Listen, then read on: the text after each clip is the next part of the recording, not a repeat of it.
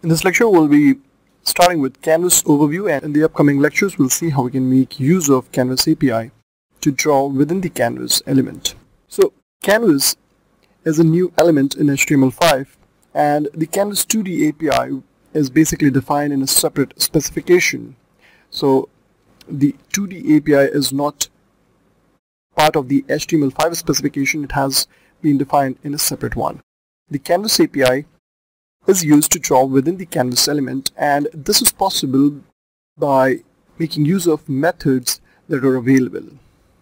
And this Canvas was actually developed by Apple as part of the OS X dashboard. Currently, it is supported by all the major browsers.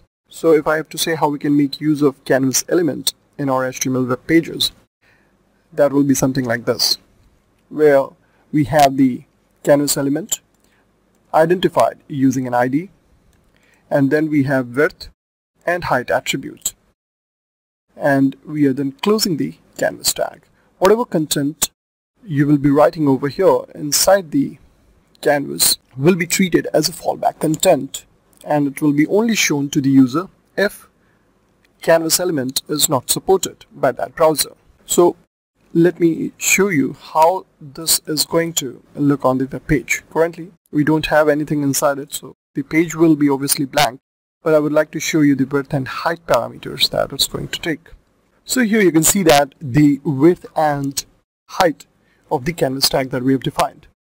So width is 500 pixels and height is 700. Now when you specify this, these are treated as X and Y coordinates, and the default starting position is obviously taken from the start of the screen that is over here. If you see where my mouse is pointing right now, 0, 0. So from there 500, and then height from there below. So if you have any positive values defined in the height, that will go from 0 to bottom side, and negative values will go up. So this is how the Canvas element draws its areas when you specify the width and height parameter.